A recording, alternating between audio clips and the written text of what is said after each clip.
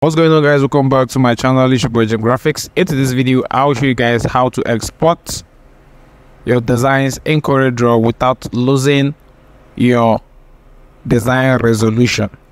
All right, if you found it difficult whenever you export your designs and it's kind of blur, not sharp, in this video I'm going to show you how to do it. So without any further ado, let's jump straight to the video.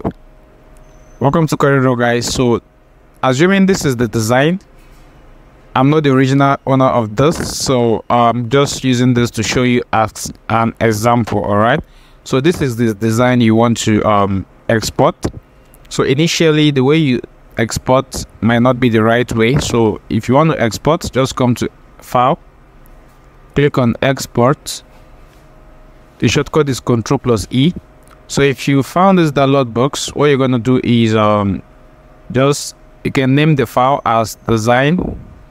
All right, so what you're going to do is click on export, and once you click on export, you're going to see this settings. All right, on the right hand side you're going to see this custom settings. All right, so make sure your color mode is on RGB.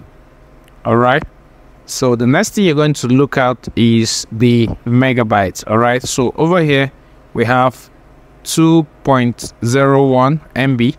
all right, so that is a bit low, but if you want to increase it and so that you're not going to lose or get a good output, what you're going to check out is this resolution. So you can increase this to about maybe 700.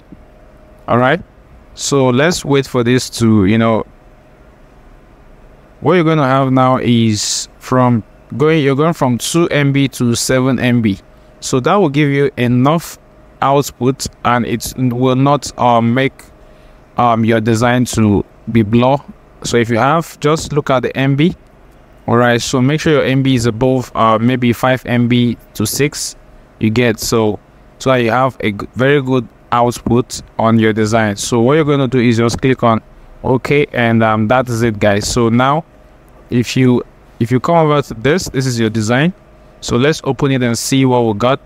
all right, so it's loading, and as you can see, guys, you have a very sharp output, and this is how to export your design in CorelDraw without losing your same output or the same quality of design you made. all right, so always look out for the MB. all right, the MB size, and make sure it's above 5 MB, 4 to 5 MB or 6.